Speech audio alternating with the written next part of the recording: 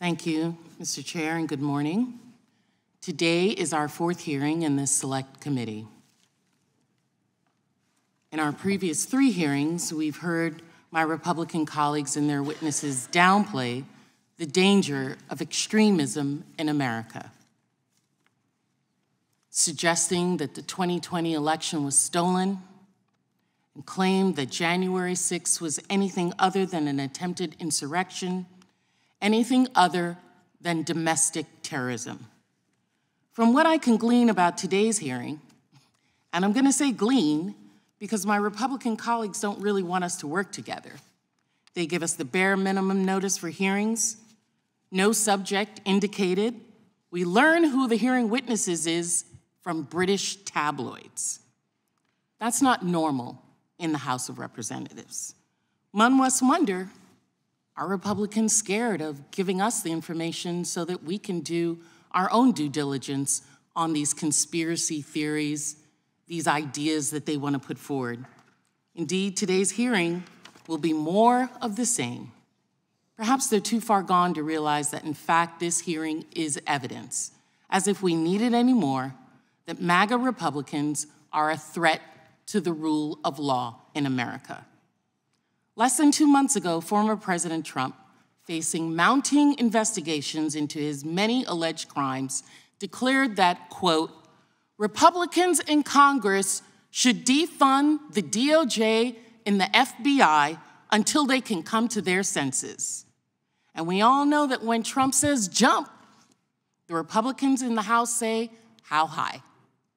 So here we are, on Police Week, watching House Republicans jump to lay the foundation to defund law enforcement. My colleagues on the far right are on a mission to attack, discredit, and ultimately dismantle the FBI. This is defund the police on steroids. As part of their mission, my colleagues have brought in these former agents, men who lost their security clearances because they were a threat to our national security, who, out of malice or ignorance or both, have put partisan agenda above the oath they swore to serve this country and protect its national security. It is everyday American taxpayer who is bearing the burden of this circus-like hearing. A year ago, Republicans promised that if they won control of Congress, they would focus on kitchen table issues like bringing down inflation. Now we got a bait and switch. Instead of trying to make their constituents' lives better, they're wasting time and taxpayer dollars on an endless, fruitless string of partisan investigations. Instead of working to make America more secure, they're manufacturing opportunities to attack law enforcement agencies, even and especially on the same week that we are remembering those law enforcement personnel who lost their lives in the line of duty. We are assembled today to hear conspiracy theories and speculations. We're going to hear alternative facts, actions and events taken far out of context. When they lack support for a baseless allegation, get this, my Republican friends will cite the absence of evidence of a cover-up. And any suggestion that Chairman Jordan's witnesses are anything but victims of an oppressive dystopian government will be met with mock outrage. So we all know what we are about to see. The real question, the real thing that Americans need to be focused on is why. My Republican colleagues would like me and others to believe that they've suddenly found religion when it comes to misconduct in law enforcement. Give me a break.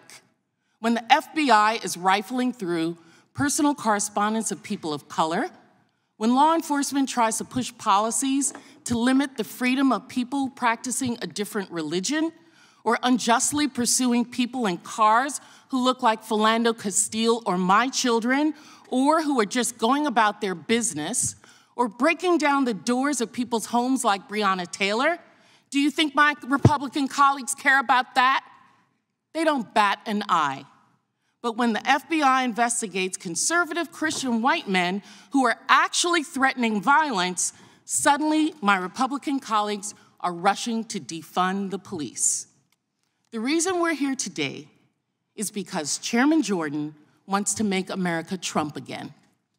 My Republican colleagues aren't here representing their constituents, not my constituents. They're representing Donald Trump. They're acting as his defense attorney, his campaign operative, and everything in between. This committee, this select committee, is a clearinghouse for testing conspiracy theories for Donald Trump to use in his 2024 presidential campaign. What's clear from these hearings is that Donald Trump knows just as well as I do that the danger to him and his MAGA movement is the rule of law. That's why this committee is working so hard to undermine the rule of law. That's why Donald Trump asked Jordan and others on this committee to waste our time and taxpayer money, asked the Speaker of the House to attack the Manhattan District Attorney, Alvin Bragg, for having the audacity to indict the former president on 34 counts of fraud. And that's why this committee hasn't given up its stolen election talking points. And now, here we are today, going after the FBI on Donald Trump's behalf. This is not a committee on the weaponization of government. This is a committee for the weaponization of government. This select committee is clearly focused on undermining law enforcement so extremists can undermine our elections through corruption and control our government through threats of political violence. I hope Democrats, as well as Republicans, watch and listen this morning, because this hearing will demonstrate far better than any opening statement ever could that outside of Washington, the real divide in America is not between Democrats and Republicans. It's between people who love this country, who believe in the rule of law, who want to follow the law, and those who will fight to make our union more perfect, and the people who want to tear down the rule of law and betray our Constitution for personal as well as political gain. I yield back.